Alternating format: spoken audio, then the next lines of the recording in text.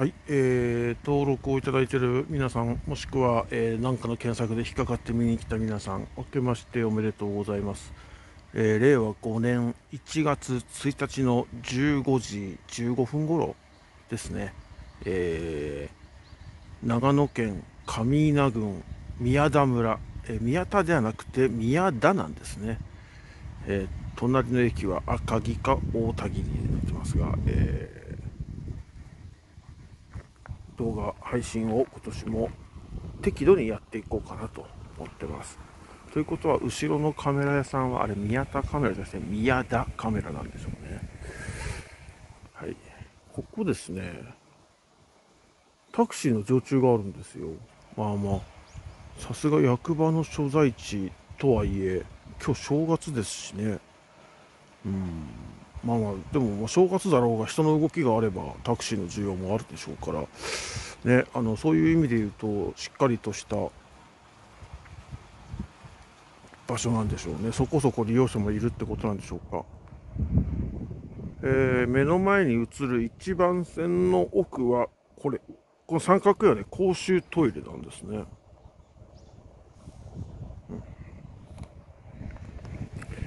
今日はですね、宮田の駅の紹介をしながらですね、元日の話を、元日言うてもね、あの、今日別にニュースを見たわけでもないんで、いやー、よく歩きました、今日も。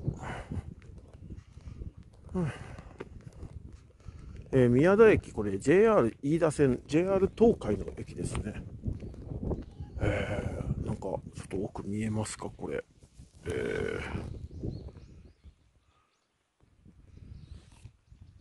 なんだ放射能物質を含む核、なんだ廃棄物最終処分場建設阻止って書いてますね。反対ではなくて阻止ですからね。なんか並々ならぬ、気合を感じるものがあります。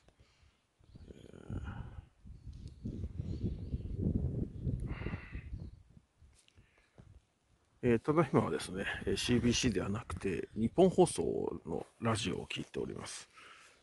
スポーツ評論家の二宮清純さんが喋ってますね。正月のラジオっていうのはね、基本的には思いっきり生放送か、もう思いっきり録音か。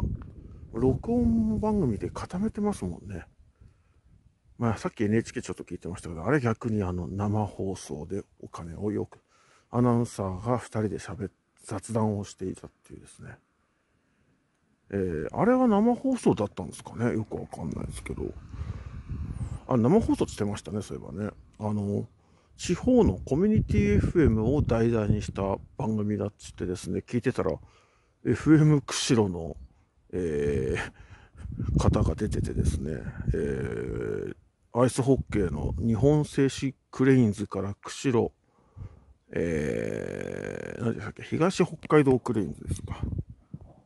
試合の MC をやられたりする方で、まさかね、長野をうろうろしながらその人の声聞くとは思わなかったですね。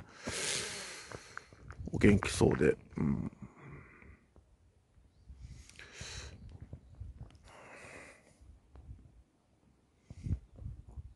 釧路釧路行ったな。しばらく行ってないって嘘です。9月に行きました。丸山球場で社会人野球を見ようと思ったら、丸山公園の駅の改札を出たところで、中止って言われてですね、時間がまだ早かったんで、じゃあ釧路にアイスホッケーでも見に行くかって言って、JR 乗り放題切符持ってたんで、大空3号に飛び乗ってっていうか、社会人野球の観戦仲間の方がですね、もう釧路に行く気満々の格好で来てたんで、あれもちょっと笑っちゃったんですけどね、釧路に行く気満々だったんで、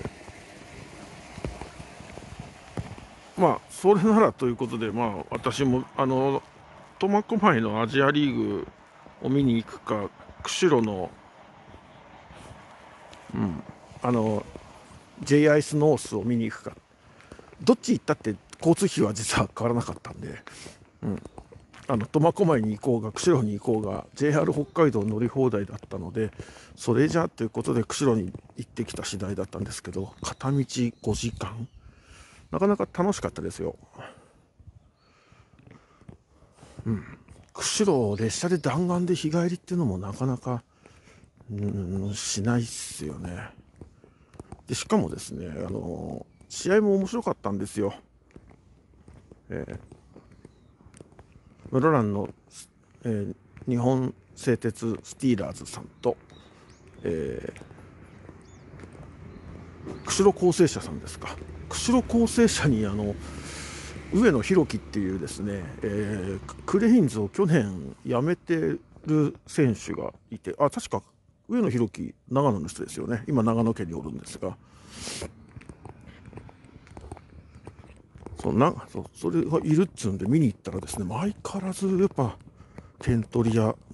相変わらずでしたね。ゴール決めてて、すごくいいものを見させていただいたんですが、クレインズじゃなくて、日本釧路構成者さん、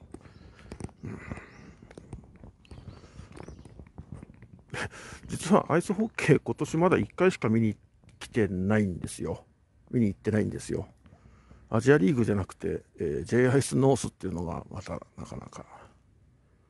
すごく面白かったです。あれはね、広めたいんだけど、広めちゃうと楽しいことがバレちゃうんで、黙っておきたいと。ただ黙っておくと人が集まんないんで、衰退をしてしまう可能性も出てくるということですごく、ジレンマですよね。これ私趣味全般に言えるんですけど、例えば鎌ヶ谷に行って2軍の試合を見ようって言ったら、今2軍でも結構お客が入ってるみたいで、横浜 DNA ベイスターズなんてね、週末行ったらどこにこんなに人いるんだっていうぐらい人集まりますからね。なのであんまり広めたくはないんですけど、かといって広めないと衰退してしまう。これ本当に残念というかね。はい、今画像をご覧いただいているのは JR、宮田駅の裏口ですね。金網がここだけカパッと割れていて、駅舎が、これが駅舎なんですが、駅舎を通らずして、あちらの踏切を通らずして、こちら側に出ることができると。おそらく先ほどの宮田カメラさんは、狂気乱舞するような出入り口なんじゃないですかね。これ結構便利です。無人駅なので、改札口といった概念がこの駅にありませんので、段差がこれあるので、おそらく後付けで作ったんでしょうね。このご時世バリアフリーなんて言ってる時代ですから、こちら側ね、この段差さえどうにかすれば、で列車降りて、これ飯田駒ヶ根方から、この駅までやってくるお客様はこの改札口非常に便利に使えるんじゃないですかね。ただここ例えば、段差を段差フルにしてしまうことによってですね、当然お金もかかる、大したお金じゃないでしょうけど、かかるものはかかりますよね。であとこの列車にどんだけバリアフリーを求めて乗る、例えば車椅子、いやこの段差でも厳しいっていう人がどんだけ乗るかっていうところの費用対効果なんでしょうね。 JR 東海は多分お金出さないでしょうね。やるとしたらここ、宮田村の行政がお金出すのかなってとこですね。ちなみに、逆方向の、豊橋飯田方の駅舎もですね、確かに列車を降りて駅舎の中はバリアフリーです。ただ、駅舎を出るといきなり階段ですので、3段程度、足が痛い時の3段とかですね。あとお年を召された方の、三段って結構怖いんですよね。転倒して体力の衰えがだいぶある人は転倒すると死んじゃいますからね。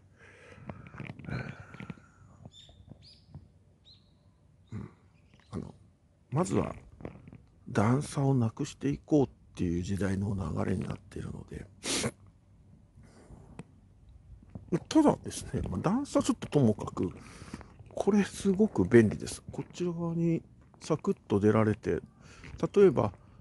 辰野とか岡谷から来た列車で、この構内踏切をさっと渡れば、こっち側に出られるっていうね、これはなかなかよくできています。飯田線は、基本的にはこの辺は無人駅なので、無人駅だってね、運賃収支の取りっぱぐれがないんですよ。さあ、JR 東海の、このエリアを担当する車掌さん、すごいですよ。全員ね、引き締まった体で、革靴なのにあんなダッシュこいて、あんなってまだ見せてませんけど、一人残らずお客さんから、例えばチケットの確認から運賃収支まで全部やってるんですよ。これは JR 東海のこの辺の車掌さんはみんなスリムな方が多いわけですね。誰もメタボ体験の人なんかいないんですよ。で、この動画の前にですね、撮影した動画でも触れてますが、飯田線のツーマン列車は運転士がドア開閉を、します。車掌がいても運転士がドア開閉を行って、なので、開閉閉めるのもやれますんで、車掌さんはもう正味お客様とのやり取りに集中できるんですね。で、ただ発車合図は出さなきゃいけないのかな。なので、運賃収支のやり取りをして、前方の安全を確認して、ドアを閉めたら、車掌が発車合図を出して、運転士出発という流れになっていて、その間ですね、一人残らずお客様の切符の回収、運賃、現金で収受して、で、私のような青春18切符の乗り降りの人は日付を目視で確認。目視ったって、私からですね、青春18の4日目ですって言うと、ハンコが押してあるのを確認するだけぐらいなんでしょうけど、とはいえね、チラ見すらしないどっかの JR 西日本との北陸方面のに比べればですね、断然仕事してますね。篠ノ井線に乗った時の JR 東日本なんて、ワンマン列車なんですけど、運転手は運転収支に興味がないみたいですね。全くこっちの方すら見ないですもんね。JR 東海は、JR 東海も上場企業ですけど、リニア中央新幹線というプロジェクトを抱えていますんで、だいぶシビアですね。本来あるべき姿ですよね。ちなみに JR 東海で車掌乗務でドア開閉が、運転士任せっていうのはこの飯田線のみになっているようです。いや、これ雨の日とか来てみたいですね。雨の日になったら途端にやる気がなくなってたら笑っちゃうんですけど、そんなこと多分ないと思います。ね、JR 東海野球部、公式野球部の、中田良二内野手のような体型の人は誰もいなかったですね。元中日ドラゴンズの中田良二さん、今JR 東海の野球部で、活躍されておられますが、左の強打者ですよね。来年もね、中田良二、戸田康生の両名はですね、きっと JR 東海の主力選手として、ベテランですけどね、社会人野球の世界ではすっかりベテランの部類ですけど、今年も、きっと、東海予選を勝ち抜いていただけると思ってます。できればね、全国で勝ってほしいんですけどね、抽選会に出てくるマネージャーさんのくじ運が悪いんだかいいんだか、ね、都市対抗も日本選手権もみんななんか強いチームと当たるように、大会初日第一試合なんて引いちゃうっていうですね。出てくるやつと東京ドーム、京セラドームに行くだけいいですよ。JR 北海道頑張ってほしいです。今年どんな選手入ってくるんですかね。僕今年が期待してますよ。きっと今年は大阪か東京かどっちか連れてってくれるんじゃないですかね。正直大阪と東京はですね、全国大会ですね、おまけみたいなもんでして、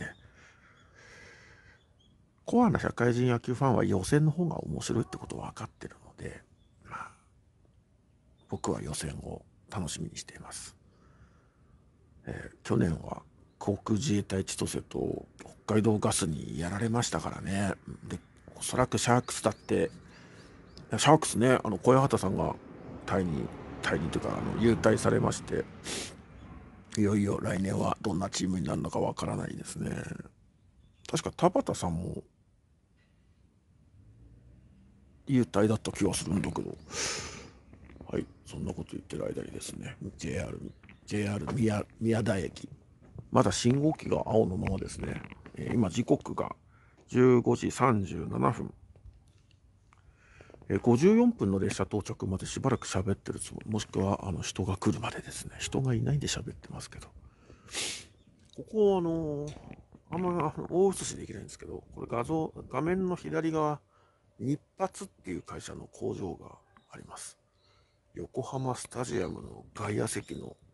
外野のフェンスに広告が出てた気がするんですが、こんなとこに工場があるんですね。村が合併をしないで維持できるのはこういう企業さんが踏ん張ってるからなんでしょうね。法人税収入がたくさん入れば村として維持できる。この平成の大合併に関係ない。隣の伊那市とかですね、とか合併する気はなかったんですね。はい、ちなみに長野はですね、社会人野球長野、社会人野球というか BC リーグね、ありますよね。ちょっとさすがに飯田線の沿線ではあんまり馴染みは薄いかもしれないんですが、私もお世話になっております、BC リーグ公式記録員の方の長野の方ですので、ね、この間長野で金子千尋さんの引退セレモニーがあったみたいで、よかったですね、あれね。オリンピックスタジアムなのかな、違うな、なんかどこか高校のグラウンドだったのかな。金子千尋さんね、結局ファイターズのコーチに収まりましたけど、おそらく対談っていう引退のタイミングがタイミングだったんで、匿名コーチっていうよくわかんないポストに落ち着きましたね。あれがファイターズ球団の、戦力外戦力外って言葉も好きじゃないんで、構想外来期契約結びませんよの話の直後だったら、例えばファーム投手コーチっていうような肩書きになったのかもしれませんが、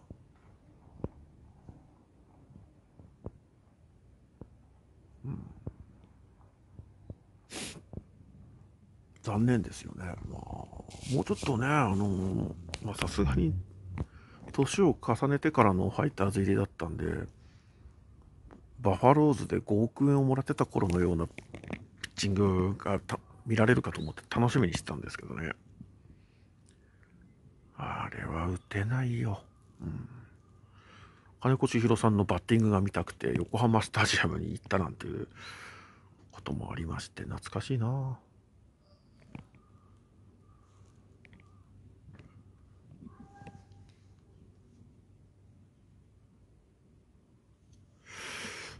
そういえば今年ファイターズは新しい球場になるようですね。エスコンフィールド北海道。確か年末で、確かファイターズって球団事務所札幌ドームの中にあったんですね。テナントとして入ってたみたいなんで、仕事始めからエスコンフィールド北海道の敷地内におそらく鎌ヶ谷スタジアムの事務所棟みたいなのができて、そこで仕事するんでしょうね。うん。だからそういう意味で言うと鎌ヶ谷スタジアムってあれエスコンフィールド北海道の、でやりたいことをあそこでやってたんでしょうね。イベント、例えばプールを作るとかですね。そういったものも全部あれ鎌ヶ谷で実験をしてたっていうことなんでしょうね。うん、お茶畑を作るとかですね。うん、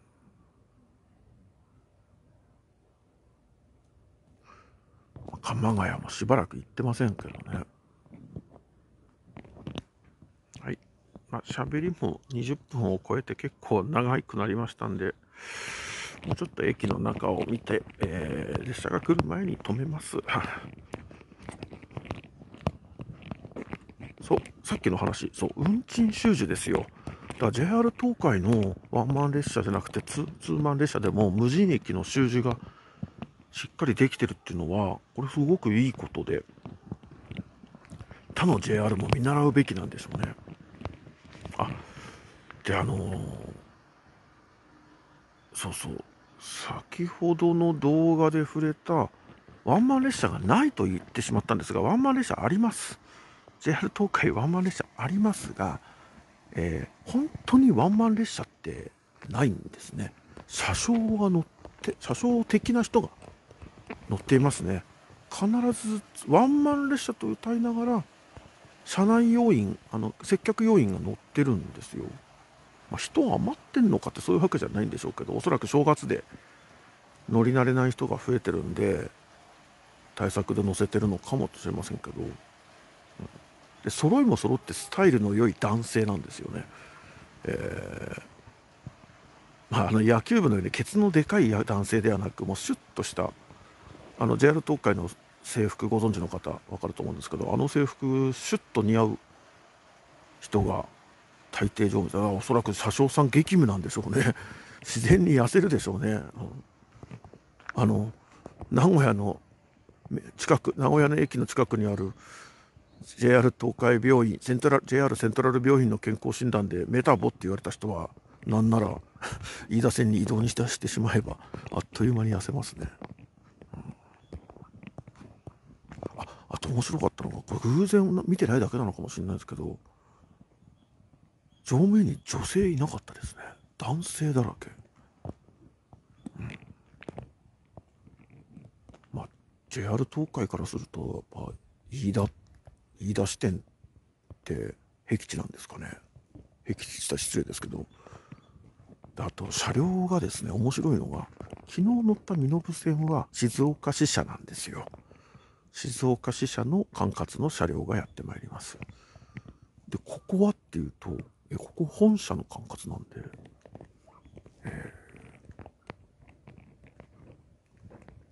だからここやってくるって車両ですね。大垣とか、そう、大垣の車両がここにやってくるんですよ。笑っちゃいますよね。大垣ってね、もはや岐阜県ですからね。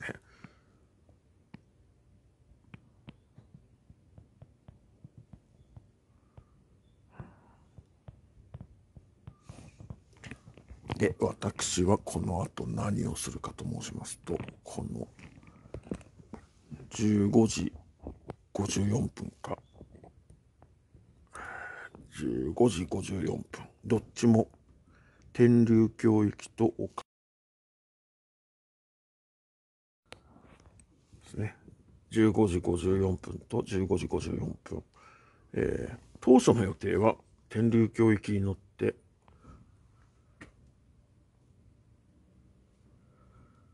この小町屋っていう駅で降りて、駒ヶ根まで歩いたら日没っていう予定を組んでいたんですが、さすがに足が痛くなりましたんで、ここから同じ時刻に出る岡谷行きに乗って終点まで移動して、岡谷から松本駅の普通列車に乗り換えるということを考えております。で、これ天竜橋から、先の、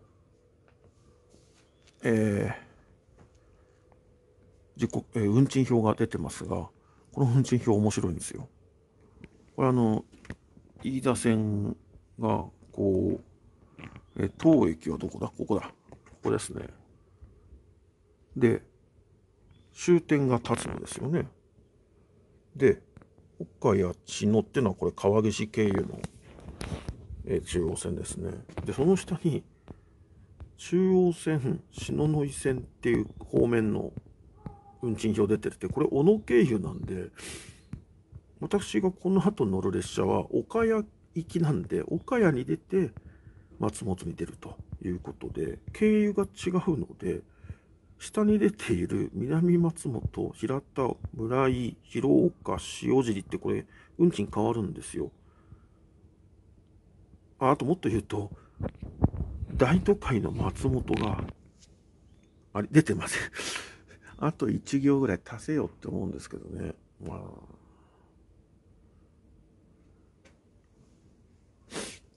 そう、JR 東日本的に言うと、辰野周りは大都市近郊区間じゃないので、経由地が経路通りの運賃を請求されるのが正しいやり方だそうです。なので岡山周りだと多少高くなるはずなんですが、おそらく到着駅で正しく申告する人なんていないんでしょうね。これがですね、岡谷から、スイカが使えるエリアだと大都市特例があって、経路関係なく最短ルートで判定するらしいんですが、はい、と言ってる間に外に多分あれお出迎えですね。はい、もう時間ですね。はい、じゃあとりあえず動画終了します。皆様今年もよろしくお願いします。目指せ収益化、チャンネル登録をいただけるとすごく嬉しいです。感想も書いてくれるともっと嬉しいです。こんなくだらないバカ話に感想なんかないでしょうけどね。ぜひ今年もよろしくお願いします。ではありがとうございました。失礼いたします。まもなく2番線に列車が参ります。危険ですから黄色い十字ブロックの内側までお下がりください。まもなく列車が参ります。ご注意ください。